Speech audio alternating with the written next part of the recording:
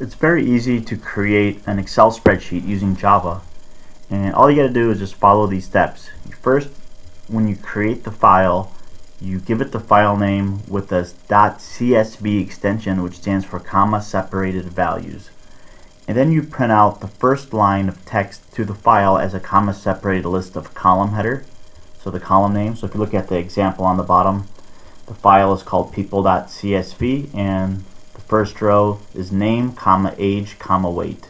So those are the column headers. And then underneath it, you print out each row of data on a separate line that's comma separated.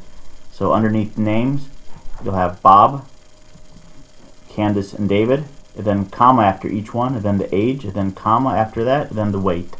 And if you follow these simple steps, you can easily create Excel spreadsheets using Java. Let's try this out. In class create spreadsheet, let's create a file that we can write to. File output stream FOS for file output stream, and assign that to new file output stream. Just call this people.csv, and also add the comma true so we can append to the file if we need to later. See what the quick fixes are. We first import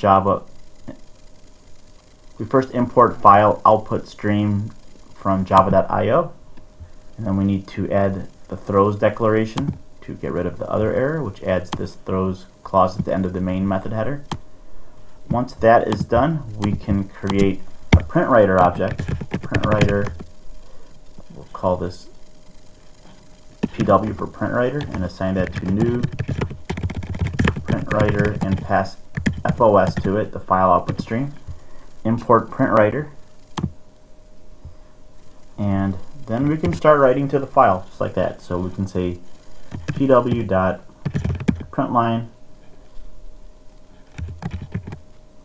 and it was name, comma, age, comma, weight, and pw.println Bob, and I don't remember what his age was, 24 and 175. w.println Carol is 36 and she's 120. And let's do one more. pw.println, say Don is 41 and he's 200 pounds. And by the way, in all these examples, I'm just entering one giant string that's comma separated within the string.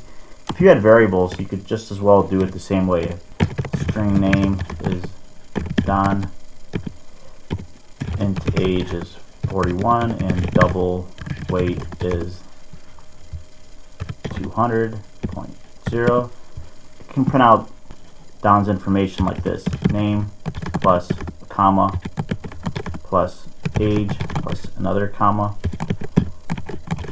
plus the weight. You could do it that way too, or replace these variables with get methods if there was a person object that you were trying to get the information from. Make sure you close the print writer or call the flush method. Either way will send the data to the file. And once you're done, you probably want to write something to the console to let the user know that the file has been created.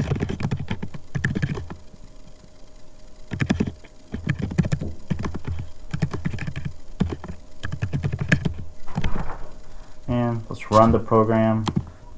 We should get the output when the program is complete. I don't see people.csv in my project directory, so let's right click and refresh. And there it is.